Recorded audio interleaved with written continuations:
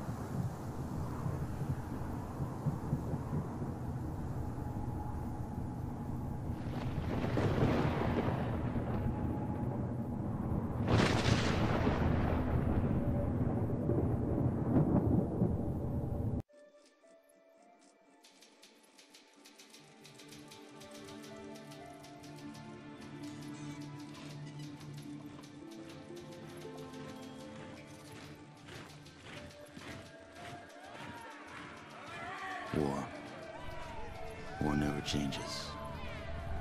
It was the inevitable result of the path humanity had chosen. Everyone who entered into the conflict expected victory. Everyone was optimistic. But as the hostilities escalated, optimism faded, and society began to collapse. The great vaults were built to house the wealthy, the powerful, the influential, and those deemed necessary to their survival. Inside, resources and technology were stockpiled, a final defense against the coming Holocaust. With the past behind them and the present destroyed, they looked to the future. The sturdy Vault Zero was to be the nucleus of the Vault network, housing the greatest leaders, artists, and scientists. The inhabitants of Vault Zero were to reunite the Vaults and lead the people to a new life, a new world. But after the bombs, the world would be a harsh one. To ensure the creation of a post-nuclear utopia, the Vault dwellers would need help. Machinery was constructed to tame a land hardened by the ravages of war, then tempered by nuclear winter. But plans were barely in place when the first missiles left the silos. During the destruction, communication between the vaults ceased. Entire vaults were lost. Those that survived were on their own. Not all vaults succumbed to the machinations of war. On North America's west coast, one group of military vault dwellers emerged almost unscathed.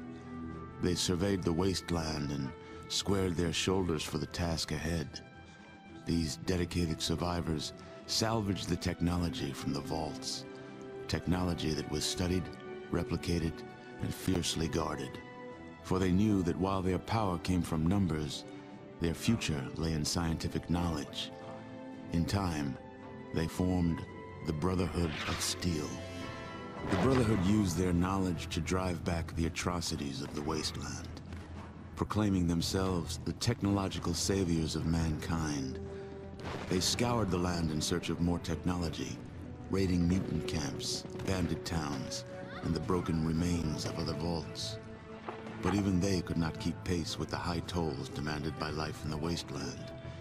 The Brotherhood found themselves at odds with their need for new blood versus their code of technological secrecy. The debate was lengthy.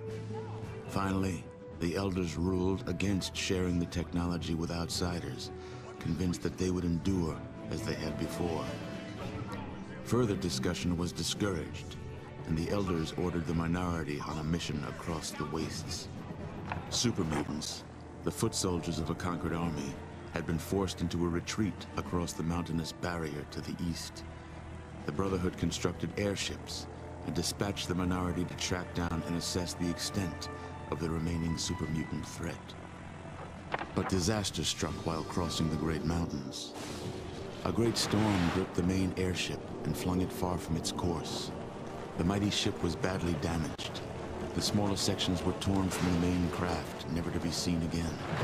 Many of the expedition's leaders were lost to the winds. The fraction of the crew that still survived struggled to keep their ship aloft before finally crashing on the outskirts of a once thriving metropolis, a city once called Chicago. Broken, scattered, and scarred, they took stock of the situation and once again squared their shoulders to the task ahead. The Brotherhood had much to offer the surrounding villages. They traded advanced medicines in exchange for food and labor. They traded protection from bandits in exchange for new recruits. In time, their ranks began to swell. Separated by distance and ideology from the main Brotherhood forces, the minority was free to forge a new Brotherhood of Steel, one that reflected the ideals they had strived for all along. However, one's future in the wasteland is never certain, for an old power has awakened, also bent on making this land its own. Life in the Brotherhood is about to change.